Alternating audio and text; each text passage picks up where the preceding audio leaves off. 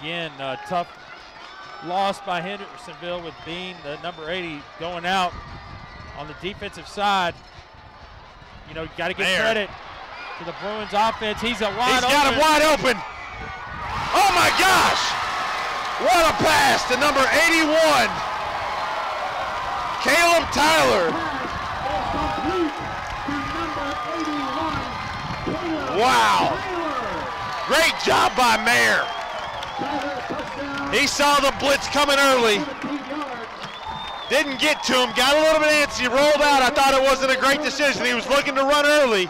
Here we see Mayer. He's going to take the snap, and he sees blitz, free snap read, and starts to roll out immediately. You see he's looking to run right now. But then guy comes up defensively, and he pulls up, and it is a wise decision. Man, wide open in the back of the end zone. Bruins up by 4. 1:36 remaining here.